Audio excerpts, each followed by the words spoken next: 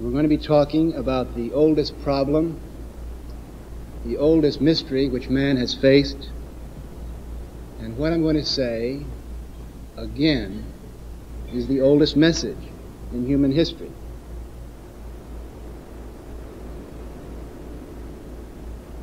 At birth, the human being is presented with an extraordinarily valuable gift, an instrument magical and intricate and powerful beyond belief,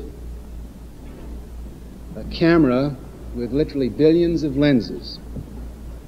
I'm talking, of course, about the human brain. The brain contains between 10 and 13 billion nerve cells. Now, of course, that's a ridiculous statistic. The human mind just can't grapple with the concept 10 billion. Any one brain cell can be hooked up with as many as 25,000 other cells. So that what you're dealing with is a matrix, a network, a computer, the number of associations of which, again, are stupendous.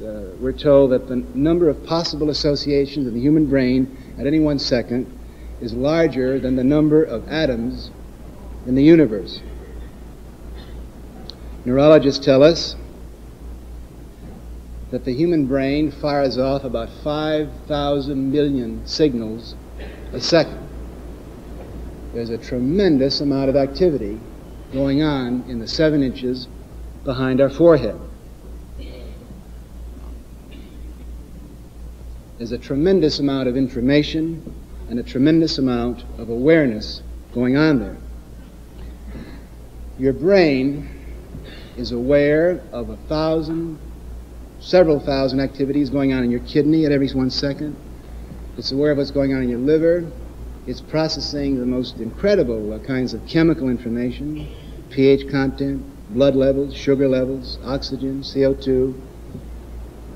Your brain is aware of this enormous amount of information. But we, that is, I, Timothy Leary, and each one of you is cut off, of course, from awareness of most of these processes.